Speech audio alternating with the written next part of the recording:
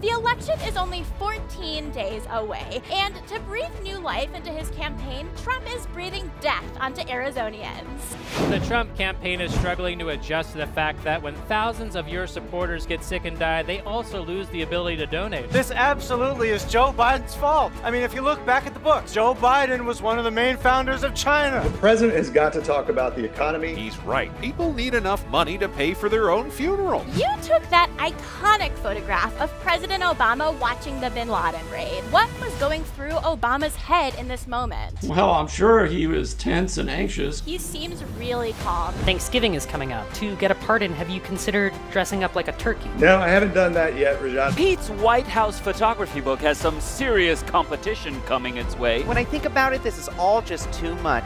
Too much going on with this whole thing. So let me know when it's okay for me to zip out of here. Here, little buddy. Ow, you fucker! I'm gonna fucking kill you.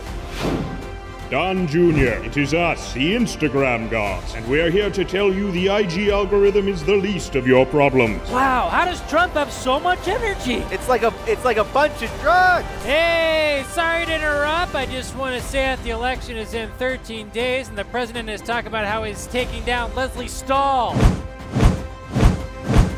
Can make an educated conclusion that the president will lose this race. Whoa, Dr. Bloom, what the hell are you doing? None of that. We got to make this thing seem tight, okay? Or our jobs go bye-bye.